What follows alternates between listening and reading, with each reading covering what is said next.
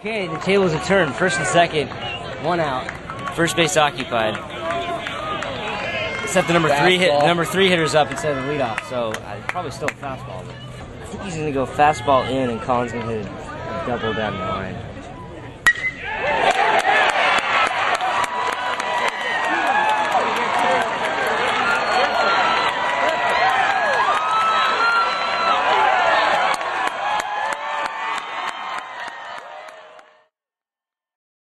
Everybody assumes that if you're not recruited and you're not a scholarship player, then you're never really got a chance to play. So what Chris did, he beat somebody out that was on scholarship and was highly recruited and took his job away. Yeah, I started hitting well, so it's like, you know, it was helpful to, I would get hits, so that was helpful.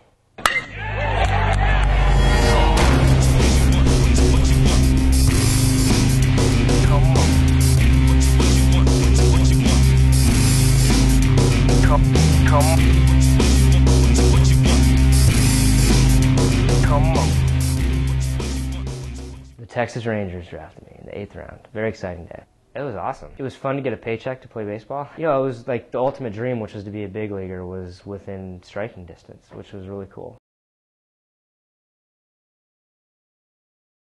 So the diagnosis was just patellar chondromalacia. It's just like the cartilage underneath the kneecap was fraying, and so the surgical procedure that was done was kind of to clean it up. And in doing so, just different people react differently to the surgery, and I happened to have an adverse reaction to it.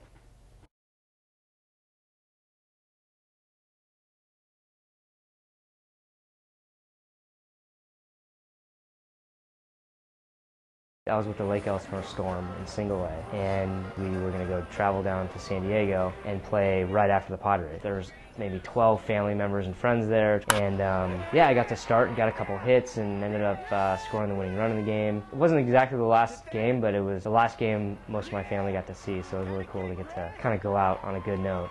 Well, I think that was the best thing that could have happened to him, to get his minor league career over with and get on to the real things. Yeah, I started thinking about, okay, maybe I may have to think about something different about moving on.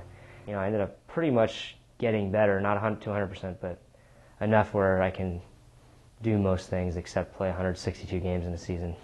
I'm very proud of Chris O'Riordan because that's a real special story. It proves that if you have the skill and the dedication, you can be successful.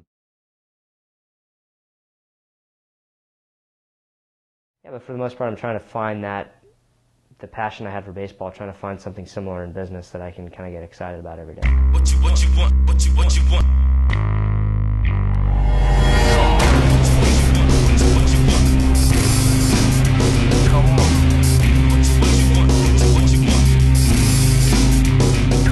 Come on.